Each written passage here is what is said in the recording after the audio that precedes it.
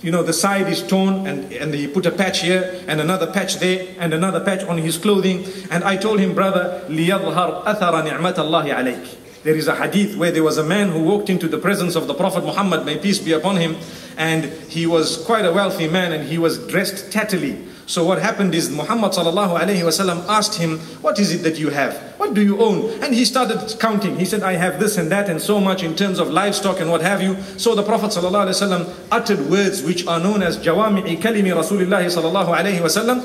Few words with deep meaning. Few words with very deep meaning. He says, لِيَظْهَرْ أَثَرَ نِعْمَةَ اللَّهِ عَلَيْكِ. Let the gift of Allah upon you be apparent when someone sees you. It's part of thanking Allah subhanahu wa ta'ala. If you are a millionaire and you intentionally want to live as a pauper and you are wearing tatty clothing, it is not being grateful to Allah subhanahu wa ta'ala. You need to wear clothing that is decent and good, not clothing that is in disobedience of Allah. Yes, it doesn't mean you are wealthy, so now you can show your legs. No, Allah protect us.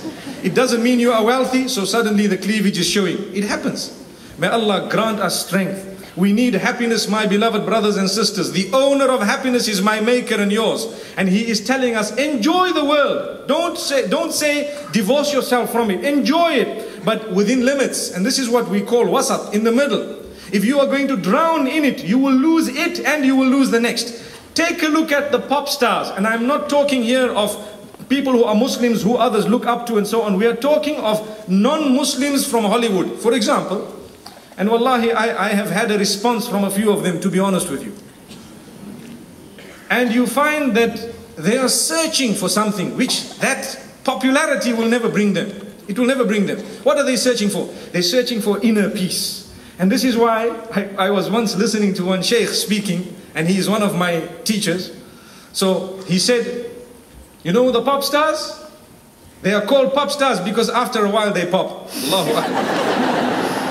And he started taking names to say, you know, this one has popped, that one has popped. And when we say pop, it means, you know, a normal human being is supposed to go upward in the ladder. And they are supposed to, at their point of demise, be the happiest person who is the closest to Allah. Study those who have divorced spirituality and gone into the world head first. You will find the higher they get, the more discontent they are. You know, you find one or two pop stars shaving their heads. I don't even want to say her name, but you know who she is.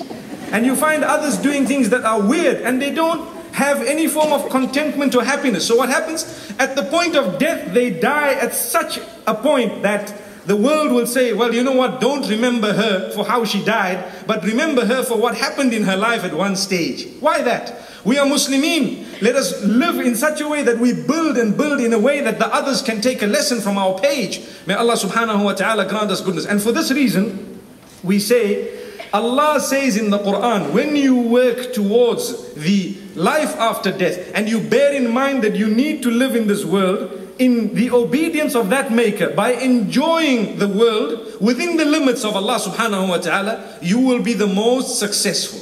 Because part of the plan of Allah is to allow humankind to enjoy what is in the world, bearing in mind what is to come is better, My beloved brothers and sisters, some of you might have heard me saying, today we see beautiful colors and we see beautiful vehicles and lovely cell phones and, you know, iPads and all sorts of things, and people are debating what is the best. So one will tell you it is this, and the other one will tell you it is that. And someone will say it is this vehicle, and the other one will say it is that vehicle. Have you ever thought for a moment that all that we put in our minds in terms of what's nice and what's not nice belongs to the world? It's created from something within the world. We have not yet seen anything from Venus or Pluto, let alone from heaven. And nothing from Mars will benefit us. Forget about, we're not talking yet about Jannah and paradise. So everything we are basing our happiness on, everything we are basing our smiles on, is actually part of the world. And Allah says, hang on man, you have not yet crossed the boundary. So that is why فِيهَا مَا لَا عَيْنٌ رَأَتْ وَلَا أُذُنٌ سَمِعَتْ وَلَا خَطَرَ عَلَى قَلْبِ بَشَرٍ. In heaven is that which no eye has ever seen, no ears have ever heard, and no mind has ever had it crossed through it. It has. If something has crossed your mind, it is not in heaven. Someone asked me, will there be a Bentley in heaven? And I said, hang on. There are two ways to answer that. I can say yes and I can say no. But what I do know is the hadith says if your mind has crossed it and you've seen it in KL, for example, it's not there. But I want a Bentley.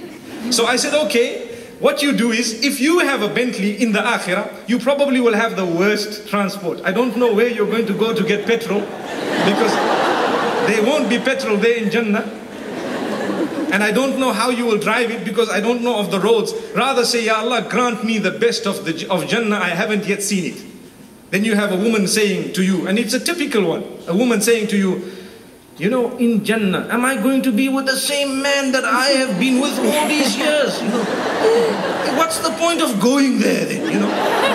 Now, the reality is, how can you utter that when you don't know in Jannah is whatever you desire? فيها ما تشتهيه الأنفس وتلذ الأعين. Allahu Akbar. What a powerful verse. Allah says in Jannah is whatever the souls desire, and above that whatever is delicious to your eyes. Imagine the wording of the Quran.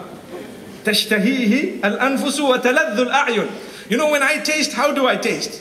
I saw some of the sweetest cupcakes today and I had some, mashallah. Beautiful, alhamdulillah. I saw it, I tasted it. So I looked at it, I tasted it with my tongue. In Jannah, you taste with your eyes. Have you thought of that? Subhanallah, the Quran says it.